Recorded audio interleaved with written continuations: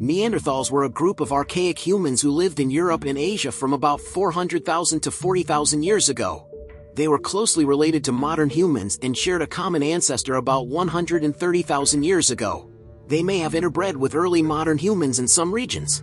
They had large brains, robust bodies, and adapted to cold climates.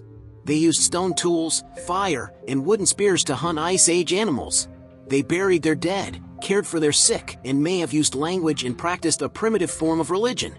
Neanderthals went extinct around 40,000 years ago, roughly 5,000 to 10,000 years after first meeting Homo sapiens.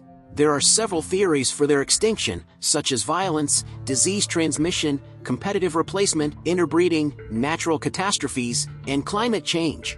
Neanderthals left behind a legacy of genes in modern humans who have Eurasian ancestry, as well as cultural and technological innovations.